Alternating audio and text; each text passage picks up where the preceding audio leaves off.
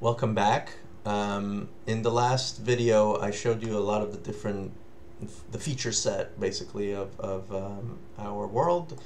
Maybe I forgot to show you that you can go to the wiki page here and get some information about different things. For instance, if you wanted to know more about the sensors and actuators and how to use them, or how to treat different challenges, a little bit about the Python bindings, and a little bit about the customization guide, and maybe an area where you can find other tutorials as well.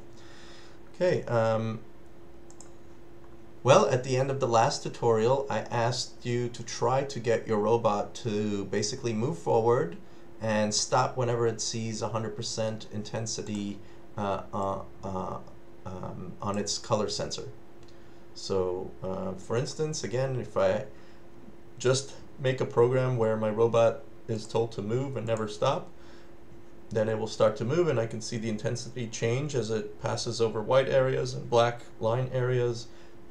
I know that the sensor seems to be working.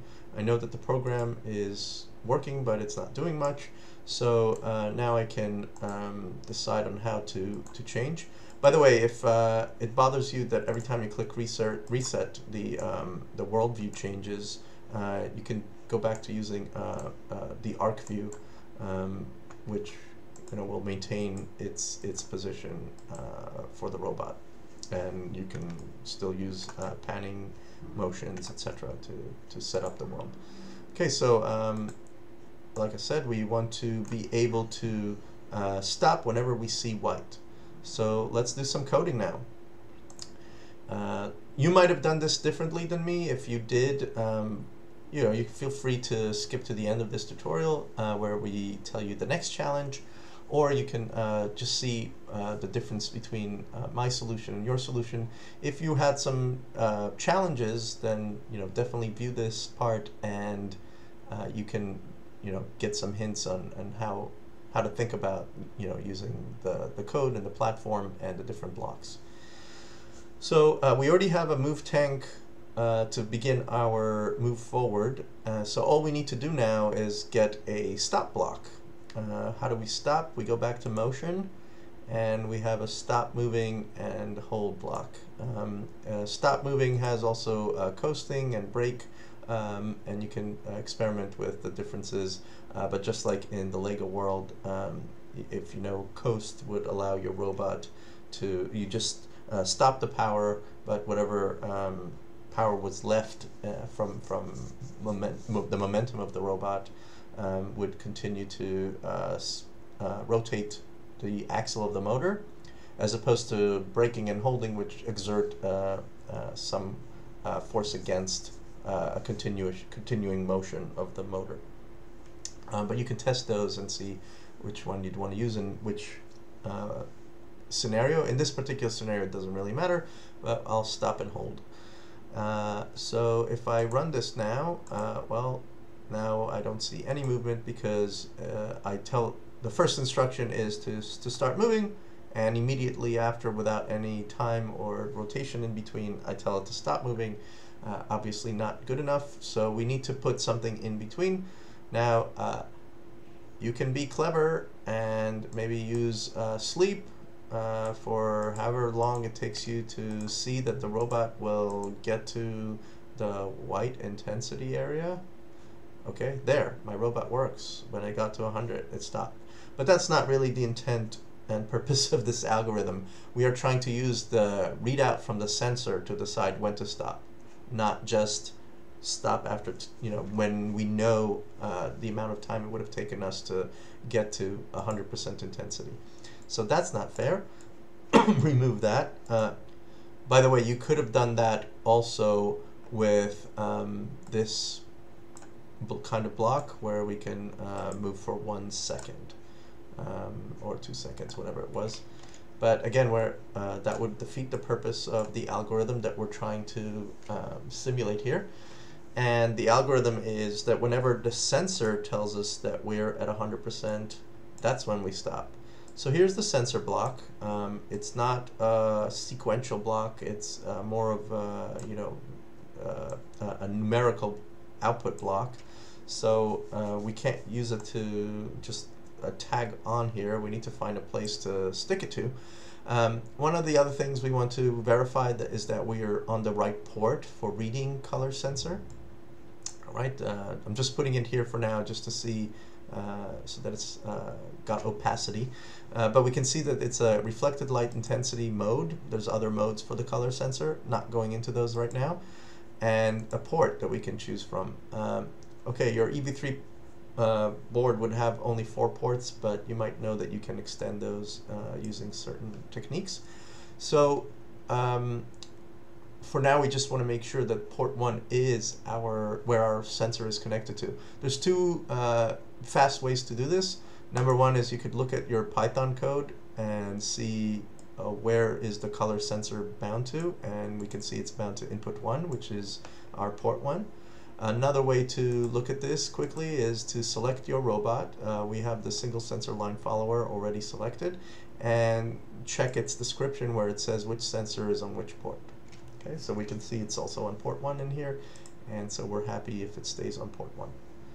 Great, now that we have the color sensor block, you know, one thing we can do quickly is maybe we can just print it just to make sure it's behaving the way we expect it to.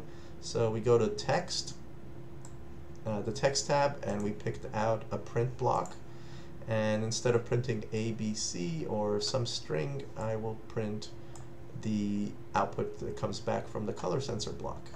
And if I run this, I will see something appear here. It's a 1. Even though my sensors here show me 3, my color sensor shows me 1. Maybe we want to make sure really that it's working and not returning like a true or something like that. So what we can do is maybe print 1 as we follow a straight line. So instead of stopping, we can let the robot continue going and continue printing our sensor output. By the way, this is where printouts go. It's the console area. You would also see errors here, errors in you know in coding errors, if there's syntax errors of any kind, or runtime errors. And once you maximize the console, you get the scroll bar on the side, so you can scroll up and down and see all your printouts. And every time you click reset, it maintains the console, but if you want to clear it, you have to press this button. Okay, so going back to the block, let's remove the stop. We don't want to stop anymore. We just want to print all the time. This won't work because while it will continue to drive forward, it will only print the intensity once. So that's no good. We need to keep printing it over and over and over again. Basically, the robot keeps moving because we haven't told it to stop, but we've only told it to print once. So here comes some loops. Let's start with the while loop, and we'll use a while loop to create a forever loop. And how do you make a while loop a forever loop? Well, you say while always true. And we have a way to get an always true using the logic tab to get a true block. Okay, so now we have a while true, which is sort of the same as saying repeat forever. And forever, we're going to be measuring the color sensor from our sensor and printing it out. And let's see what we get from that. Okay, so we can see the intensity is changing, and we do indeed get different numbers from 1 to 100. And so while it's maybe not behaving 100% the same as the color sensor tab here, I do see that it's sensitive and that it looks like it's giving the right readings. And when we don't see anything underneath the sensor at all, like just space, then we'll start seeing zeros. Okay. Again, now I can scroll up and down, and I can clear the console area. So we have a forever block, we have a print. The only thing we don't have is a stop on 100%. So let's get our stop back. And now somehow we're going to need to be able to break out of this block, forever block, when we're done. There might be other easier, simpler, or more obvious ways for you to do it, but this is I'm going to choose to do it in this fashion. But again, there's no right or wrong answer for this. It's just my preferred way. So I'm going to add an if statement because it's a condition that we're trying to simulate here. The condition of the color sensor being 100%. So I'll remove the print for now. I don't need it anymore. I know that I can expect that it works. But now I do need some way to compare this output to 100%, so I can attach it back to my if statement. By the way, this if statement is just a simple if then, but if you wanted to add else ifs or an else, you can only add one else at the end. Obviously, you cannot add more than one else, but you can add as many else ifs as you would like. So you can construct a complicated conditional statement using that way. Currently, we just need the most basic if then. And to shut this little window for constructing the conditional, you can just click again on the blue to open it and to close it. So again, I don't want to just say if color because that makes no sense. It will only stop when I'm in space and I get zeros, because everything else will be treated as a Boolean true. So what I really want is a comparison block, and logic will have what I need. I can see this equality, but I can also use it to change it to a less than or a greater than, or a different type of inequality. But in this case, I do want an equality because I want to know when this is equal to 100. Now I can't type inside this area. It expects a numeric value, so I'll get that from my math tab. This 0, and I can rewrite that 0 into 100. So now I know when I get 100, I'm going to go into my then block area here where it says do, if do, and what I want to do is I can kind of stop right there, but then my loop will run forever, and maybe it will be forever stopping, and it's not necessarily what I want. I want to kind of exit control of the code at that point. So if you go back to loops, you'll see that there is a break out of loop statement, and I can use that to just break out of the forever block and get onto my stop moving, which is just the next thing to do. Let's test. So I'm going, my intensity is growing, and when I get to 100%, my robot has stopped, and I've come out of the code. I've come out of the code. I know that not from my print console, but the fact that this has changed from a stop to a play sign. And that's it. And that's how you would have done that. If you had done this already, or if you had some trouble, or if you can think of different ways to do it, by all means, change the code and make it do the same thing in different, using different coding structures. But I just like using this particular way to do what we're trying to do. The next thing I'd want us to try to do is to do a line following. We kind of have all we need to know now to do line following algorithm. We have the loop block, which allows us to make decisions throughout the lifetime of the program, and we have the if block and the color sensor block and the comparison block, so we can test for different color sensors light intensities, the reflected light intensities. So with all of that, now we can talk about a simple line following algorithm. So a line following algorithm usually chooses, at least the one with a single color sensor, will usually choose a side of the line to follow. We can't know when we see white whether we're on this side of the line or on that side of the line, unless we make an assumption about which side of the line we're going to always follow. So in my particular case, I will be following the line from the right-hand side of the line.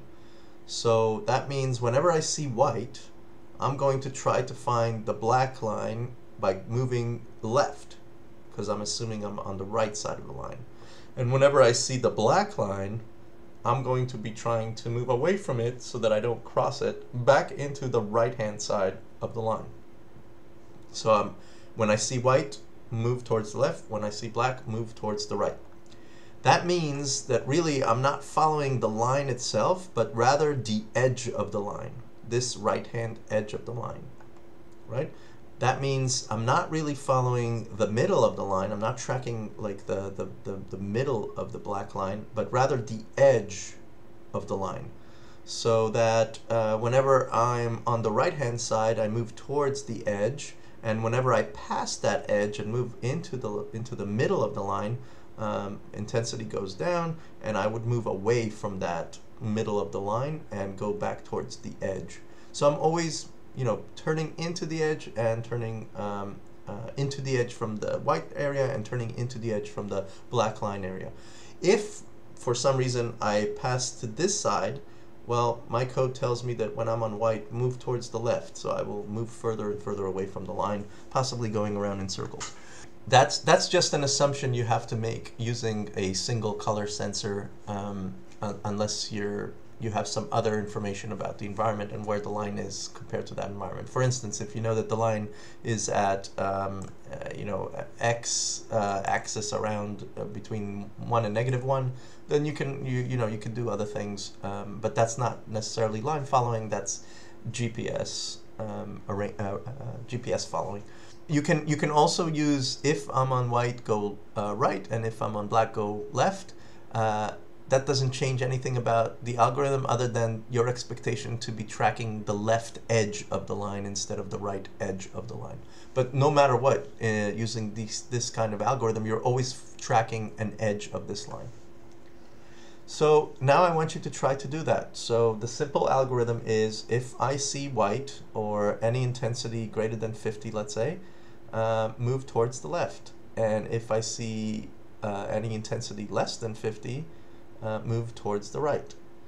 So that's it. And if you prefer to track the left edge, do the opposite. When you see any intensity of color less than 50, move towards the left, and any intensity greater than 50, move towards the right. And if you're wondering what to do when you see 50, well, it depends on how you write your if and else statements, or you can write a greater than or equal to. But that's nothing to worry about at this point. One of those cases should cover it if you're just using an if-else. That's it. Now you can stop watching these videos for a while and do this on your own. Go to your block. You have all the basic things that you need. You just need to change this if statement to an if-else, change the equality to an inequality, a comparison, and make decisions about movements. Other than that, you won't be breaking out of this loop for this segment, so you can remove the stop, and you can possibly remove the top bit. You'll be doing everything inside here, and really the challenge is to go left, right, along the edge of the line, bend with it until you reach the end, and when you reach the end, you'll fall off the other side of the table. That's fine. That's the goal. We're trying to get the robot to reach all the way here, and it doesn't know to stop at that point. It'll just fall off. If you fall off the table on the other side by having followed the line and not just going straight or making some other silly thing, then you will have completed the challenge. So good luck.